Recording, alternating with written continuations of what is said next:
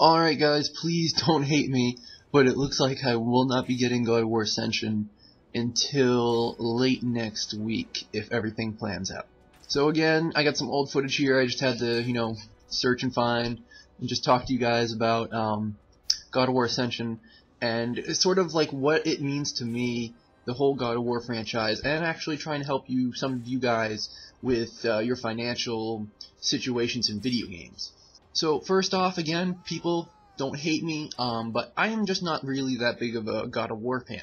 However, again, don't hate me.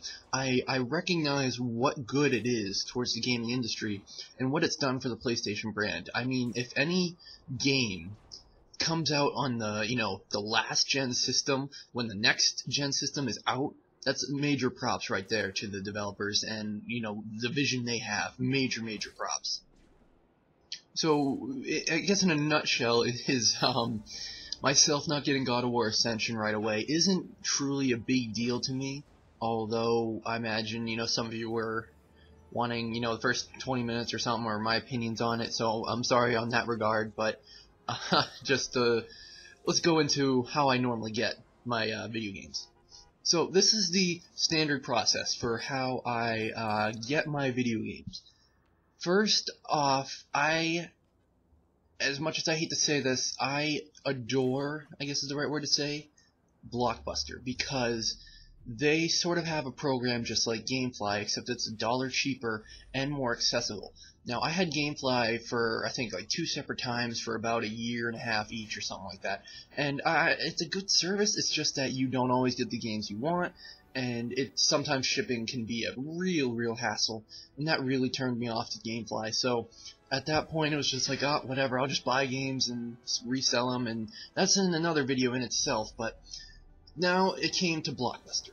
Blockbuster has a month pass thing where you pay $15-ish for unlimited rentals, one thing out at a time, game, movie, whatever.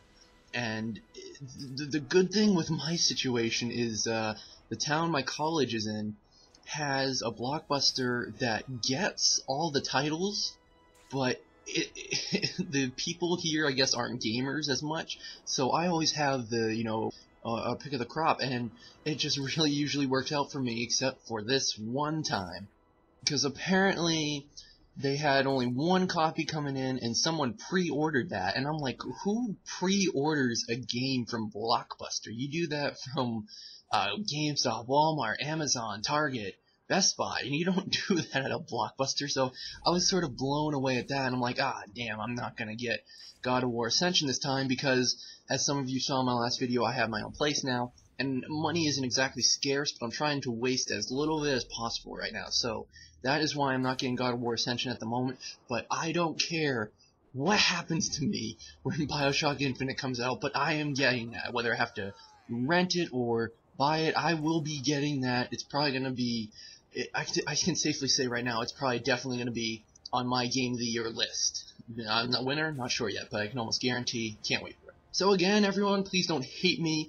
I'm not that much of a God of War fan, but I know what good it does for the industry, and I'm not getting it till late next week, hopefully. And also, if you were trying to save money on video games, try Blockbuster or see if there's one near you, because they have a good deal on their whole month pass thing. So, thank you everyone for watching, and hope you enjoy this random Spider-Man old swinging footage.